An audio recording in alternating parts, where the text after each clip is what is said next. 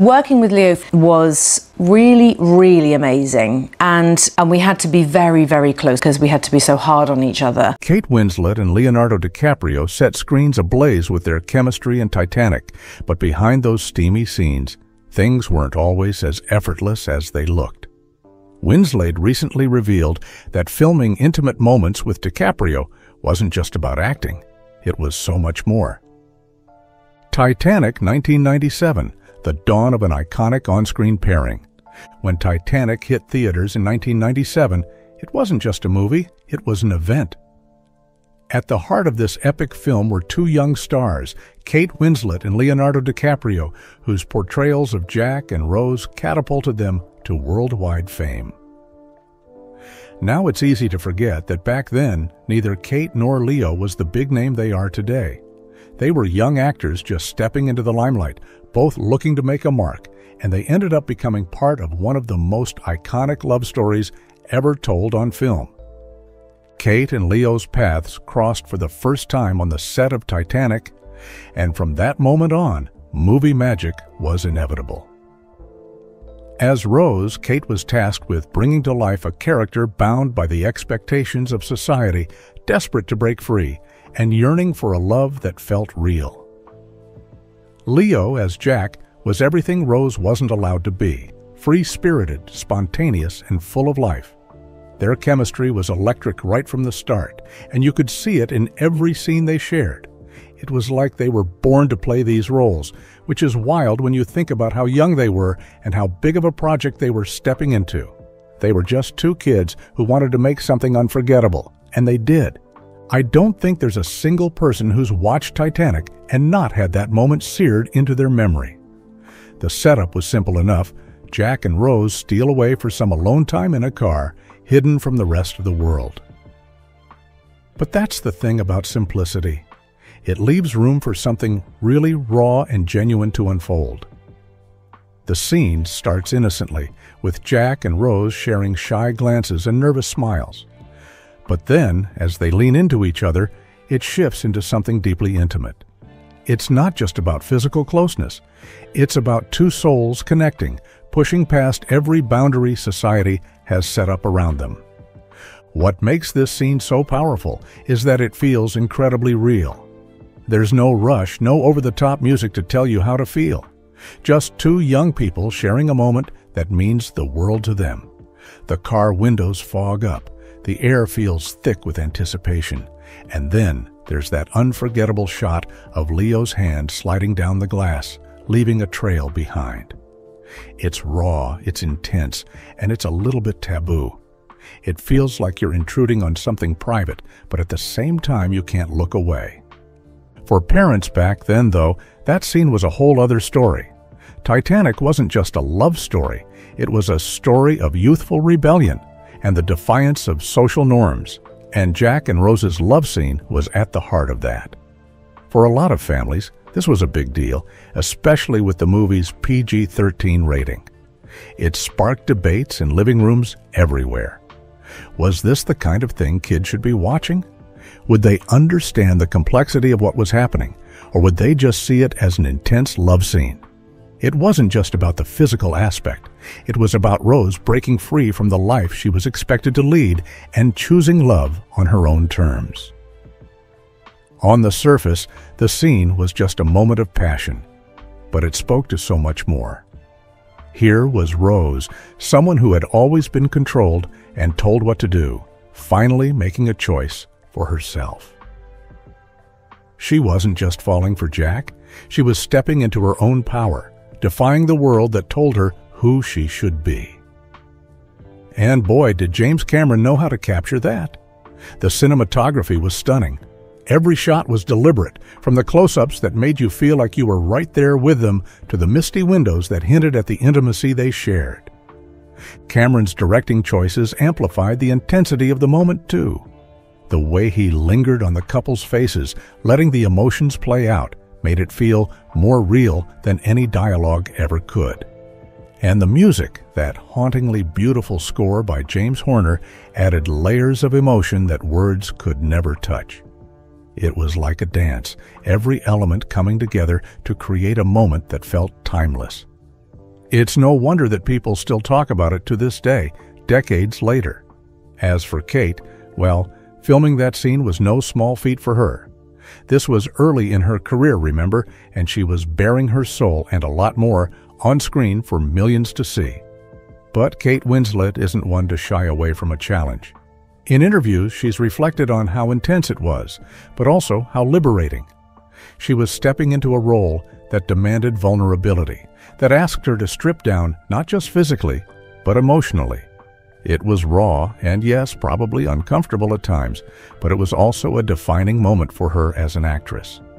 This was the film that would catapult her into stardom, that would mark her as one of the most talented actresses of her generation. And she rose to the occasion brilliantly. You can see it in the way she looks at Leo during that scene. There's a tenderness, a longing, but also a strength. It's like Rose is finally allowing herself to feel, to be vulnerable, and Kate brought that to life in a way that was both beautiful and heartbreaking. She said that, looking back, there were moments where she was nervous, where she wondered if she was doing it right, if it was coming across as genuine. But she trusted herself, trusted Leo, and trusted Cameron to guide her through it. And the result was nothing short of magical. That scene, that one simple, intimate moment, encapsulated so much of what Titanic was about: love, defiance, and the willingness to take a leap of faith no matter the cost. For Kate and Leo, it was the start of a lifelong friendship, a bond that would see them through more films, more challenges, and more moments of cinematic history. And for us, the audience, it was a moment that reminded us why we fall in love with movies in the first place. The years between. Developing a platonic friendship.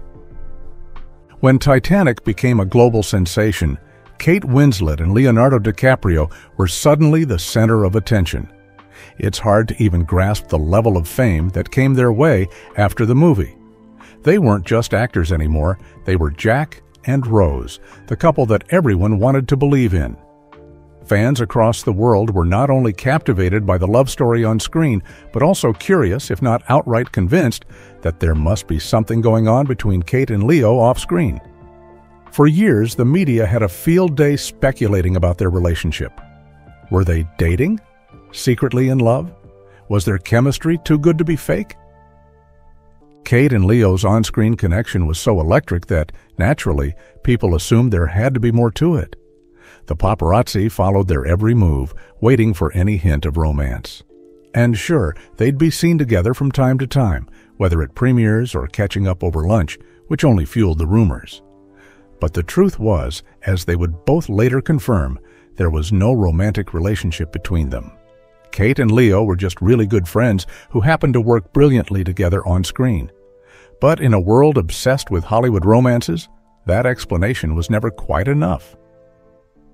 Over the years, Kate and Leo each went through their own personal highs and lows, and their friendship stayed solid through it all. They both got married, Kate even twice, and had families. DiCaprio, on his part, had a series of high-profile relationships that kept the tabloids busy. Meanwhile, Winslet was navigating her own life, balancing her career with motherhood and dealing with the struggles of fame. Through it all, they remained close friends, the kind who could pick up the phone and talk whenever they needed each other. While they each had their own circles and families, their friendship became a constant in the ever-changing chaos of Hollywood life. It wasn't like they were attached at the hip.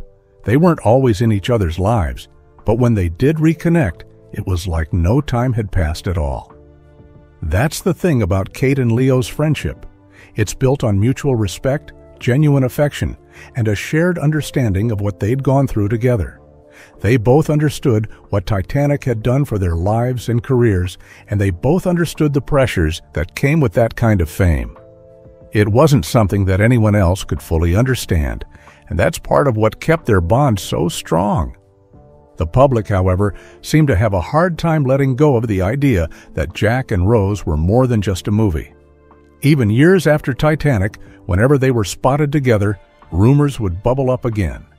Fans wanted so badly for them to be a real-life couple. But Kate was always quick to shut down those rumors. In interviews, she would laugh about it, often saying that Leo felt more like a brother to her than anything else.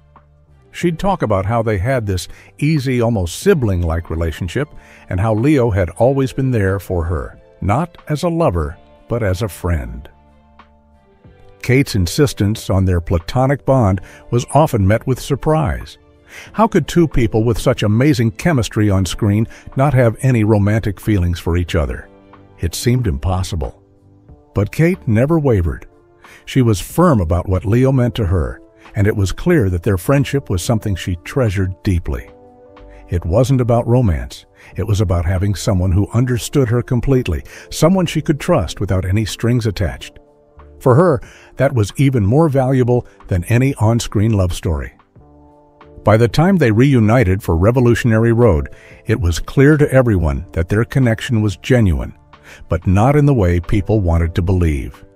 They were each other's biggest cheerleaders, supporting one another through everything life threw at them. Theirs was a friendship that had stood the test of time, and it was built on a foundation of shared experiences, mutual respect, and, yes, a little bit of the magic that only Hollywood could provide. Revolutionary Road, 2008, a different kind of chemistry. By the time Revolutionary Road came along in 2008, Kate Winslet and Leonardo DiCaprio were well into their careers, each with their share of accolades and memorable roles.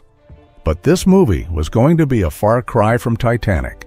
Where Titanic was filled with hope and youthful passion, Revolutionary Road would get headfirst into the darker side of love, its disillusionments, the frustrations, and the realities that come with a crumbling marriage. Winslet and DiCaprio were reunited, not as the star-crossed lovers everyone knew them as, but as a couple at war with each other in a suburban nightmare. This wasn't going to be another sweeping love story. This was a gritty, raw look at two people falling apart. The film follows Frank and April Wheeler, a couple living in 1950s suburbia who at first glance seem to have the perfect life. But underneath the pristine exterior, there's turmoil. Frank is dissatisfied with his corporate job, and April is a frustrated housewife longing for something more. They both dream of a different life, but the weight of unfulfilled dreams and the monotony of everyday life slowly eats away at their love. It's a tale of a marriage unraveling, of dreams deferred, and of a desperation that hits way too close to home for a lot of people. For Winslet and DiCaprio, this meant stepping into characters that were far from the starry-eyed romantics they played in Titanic. Here, they were going to be bitter, angry, and lost, and they both dove into these roles with everything they had. But there was an extra layer of complexity to this for Winslet. You see, Revolutionary Road was directed by Sam Mendes, Winslet's husband at the time. Imagine being in Winslet's shoes. Not only did she have to share intense emotional scenes with a close friend, but her husband was the one calling the shots. Mendes was there, directing every scene between her and DiCaprio, and that included the intimate ones. It added a level of tension that was hard to ignore, not just for Winslet, but for everyone involved. Winslet has spoken about how strange and awkward it was for her. On one hand, she was a professional. This was her job, and she knew what it took to make these scenes work. But on the other, there was this constant awareness that Mendes was watching, guiding her through moments that were incredibly intimate, not just emotionally, but physically. She said there were times when she'd look up, see her husband behind the camera, and be thrown off. It was a mental juggling act, trying to stay in character, to be April Wheeler in that moment, while also being Kate Winslet, aware of the fact that her husband was right there, witnessing it all. For Mendes, too, this couldn't have been easy. He wasn't just any director on set. He was married to his lead actress, and he had to maintain that professional distance, directing his wife as though she were any other actor. But, of course, there was no denying the personal stakes. He had to find a balance between being a director who gets the best performance out of his actors and a husband who knows his wife is working through some deeply challenging material. There were layers upon layers of complexity in every scene they shot, and Winslet had to navigate all of that while staying true to April's story. And yet, despite these challenges, Winslet delivered an incredible performance. She poured everything into the role, channeling every bit of discomfort, tension, and frustration into her portrayal of April. The result was raw and intense, with scenes that felt almost too real, like you were watching something private and painful. It's a testament to Winslet's talent and professionalism that she could manage to bring so much depth to a character while dealing with such awkward circumstances. She was able to separate Kate, the person, from April, the character, and give an honest portrayal of a woman who was unraveling before our eyes. What's fascinating is how this strange dynamic may have actually enhanced her performance.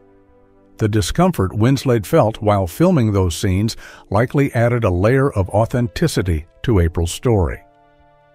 April is a woman trapped in a life she can't stand, desperate to escape but unsure of how. Winslet was living that tension in real life, albeit for very different reasons, and that energy bled into her portrayal, making it all the more visceral. You can see it in her eyes, in the way she holds herself, in the rawness that comes through in every argument and every scene of quiet desperation. The intimate scenes with DiCaprio, which should have been the most familiar part of the film for her, became some of the most difficult because of the circumstances. It wasn't the first time she'd acted opposite Leo in love scenes, but this time there was no illusion of romance. They were playing a couple that was falling apart, and she was doing it under the gaze of her husband. Winslet has admitted that those scenes were particularly tough, and who could blame her? There's something uniquely vulnerable about baring your soul and your body on screen, but to do so with someone you see as a friend, while your husband is directing, takes that vulnerability to another level. Despite all this, Winslet managed to balance the demands of the role with her own personal boundaries. She didn't let the strangeness of the situation pull her away from what she needed to do. Instead, she used it. She channeled that awkwardness, that sense of being pulled in different directions, into her performance. It's why April's story resonates so deeply. You feel every ounce of her frustration, her yearning for something more, and her despair as she realizes that life isn't going to turn out the way she'd hoped. Winslet and DiCaprio's unbreakable bond. Kate Winslet and Leonardo DiCaprio share a unique bond that few could have predicted when they first met on the set of Titanic. Initially, they were simply two young actors thrown together in a film that would become a global phenomenon. But somewhere between those first takes and the final wrap, something special happened. A friendship formed that would last for decades. While fans around the world saw them as the ultimate romantic pair, Kate and Leo saw something different in each other. They didn't fall in love. They became family. Over the years, Winslet has often described DiCaprio as the brother I never had, and it's not just a casual label. For them, it's a deep, genuine connection that has outlasted the spotlight and the tabloids. What's interesting is how this sibling-like bond took shape over time. It wasn't as if they walked onto the set of Titanic and decided to be platonic. The chemistry they shared on screen as Jack and Rose felt undeniably real to the audience, and that's a testament to their acting talent.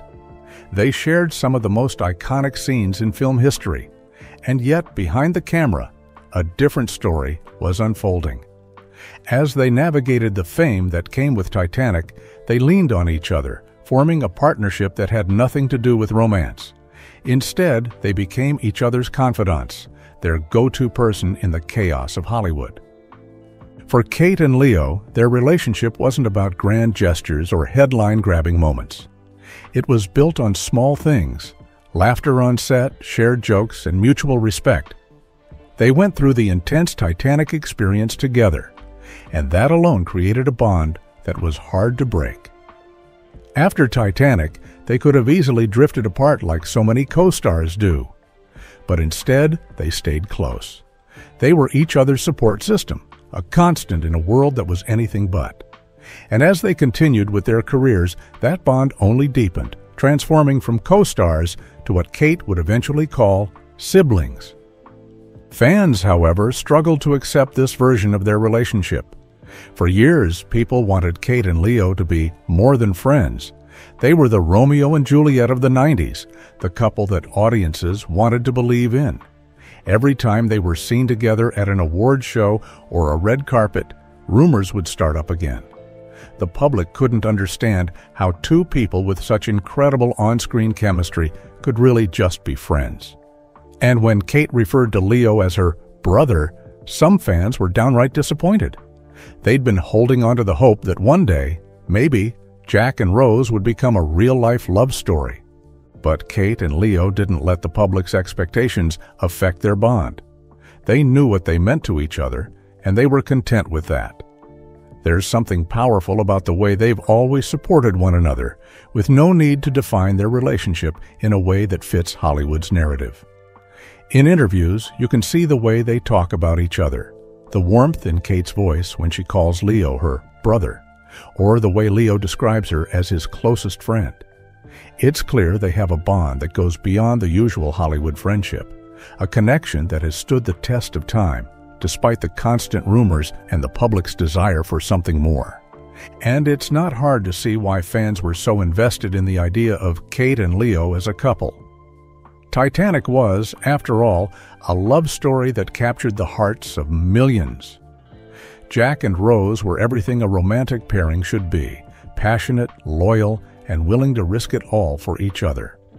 Their love story was intense, tragic, and timeless, and it made people believe in the kind of love that could last forever. For fans who saw that film and felt that connection, it was hard to separate the actors from their characters. It's almost like they wanted to believe that if Jack and Rose couldn't be together on screen, at least Kate and Leo could find that happiness in real life. But Kate and Leo's real-life bond, as siblings, might just be even better than the romance fans wanted. There's something comforting about knowing that two people can have such a deep connection without the need for romantic labels. It's a reminder that friendships can be just as profound, just as meaningful as any love story.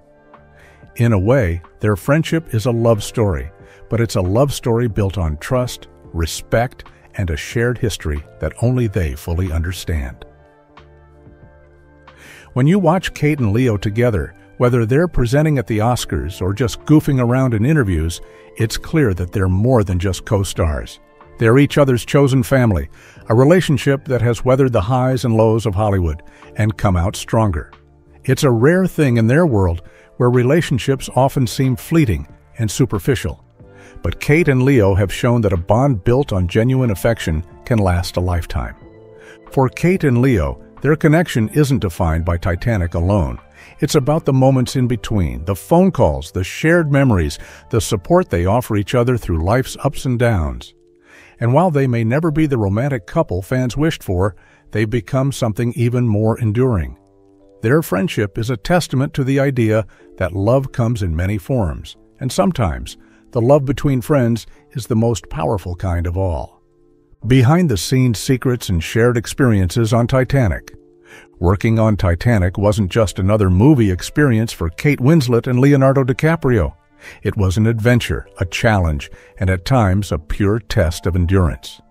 It's almost hard to believe now, knowing what a massive hit the film became, but back then there was no guarantee this movie would even succeed.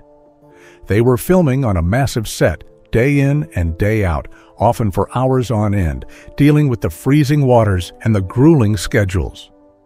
The conditions were tough and the pressure was intense.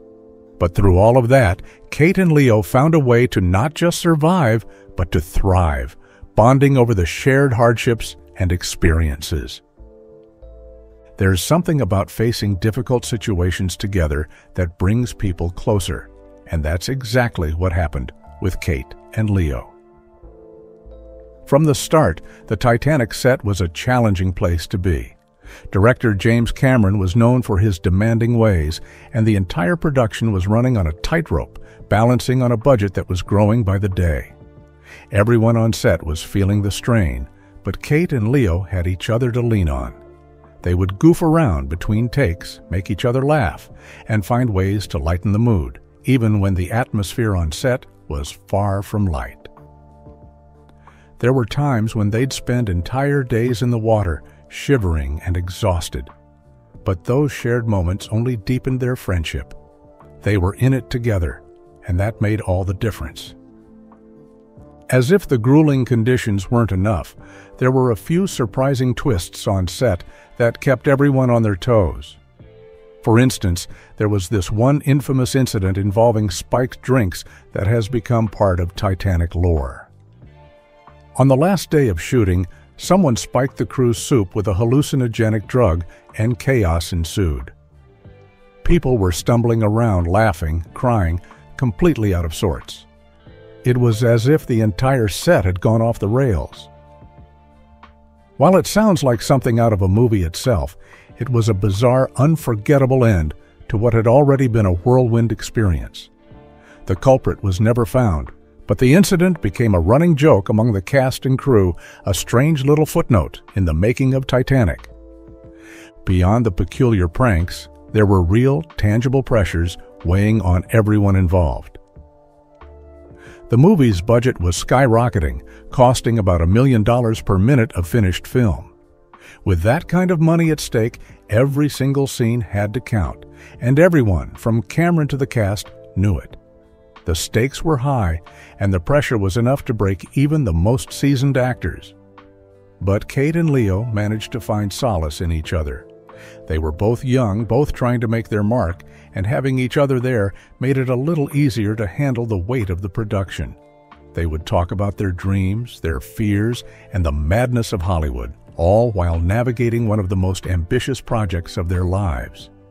In the midst of all this, Leo still managed to bring a bit of levity to the set, thanks to his unusual pet, a lizard. Yes, Leo brought his pet lizard with him to the Titanic set, and it became something of a mascot. He'd let it crawl around on him during breaks, and Kate would watch, sometimes a bit wary, but always amused. It's a strange image, isn't it? Leonardo DiCaprio, the heartthrob of Titanic, hanging out with a lizard on his shoulder between takes. But that's part of what made the set feel less like a pressure cooker and more like a place where they could still be themselves, even if just for a moment. For Kate, it was these small, light-hearted moments that helped her stay grounded, and for Leo, it was a way to bring a piece of his world into the chaos. And then there's the story of the famous nude portrait. You know the one, Jack sketches Rose, and that drawing becomes a symbol of their connection. Well, here's the twist. James Cameron, the film's director, actually did the drawing himself. That's right. When you see that sketch on screen, you're looking at Cameron's own handiwork. It's a small detail, but it adds another layer to the story. Cameron was known for being hands-on, and this was just one more way he put himself into the film. For Kate, knowing that it was Cameron's work probably made the moment even more surreal. She was bearing herself not just for Leo, who she trusted completely, but also for Cameron's artistic vision. These behind-the-scenes moments are more than just interesting trivia. They're glimpses into the reality of making a film like Titanic. It wasn't all glamorous, it was messy, challenging, and often unpredictable. But for Kate and Leo, it was also the start of something lasting. Those shared struggles, the late nights, the odd pranks, and the intense days on set all came together to create a bond that went beyond co-stars. They didn't just make a movie, they forged a friendship that would last a lifetime. Looking back, it's clear that Titanic was more than just a film for Kate and Leo. It was a rite of passage, a formative experience that shaped who they would become as actors and as friends.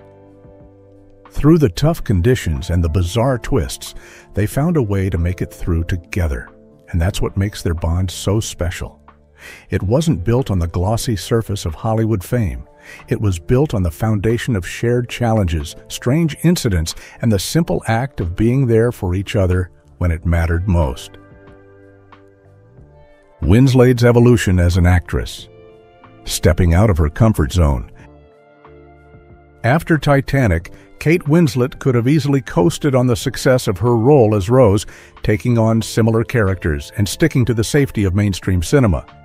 But Winslet is anything but predictable.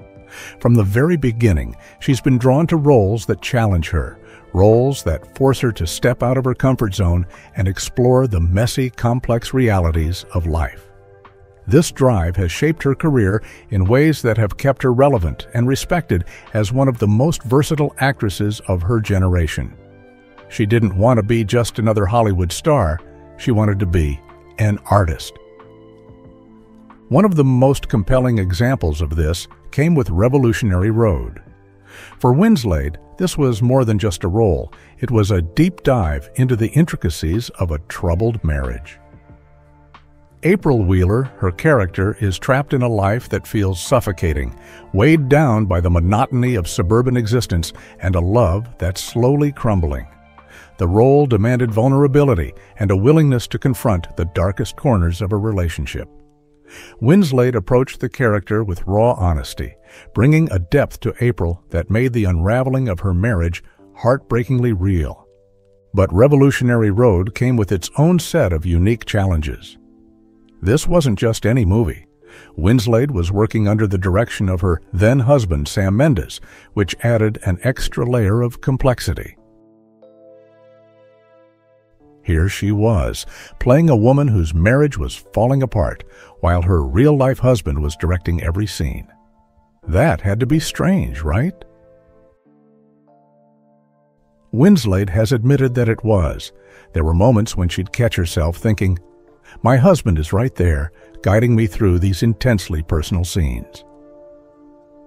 It took a kind of emotional juggling that few actors could manage, but Winslet poured every bit of discomfort and tension into her performance.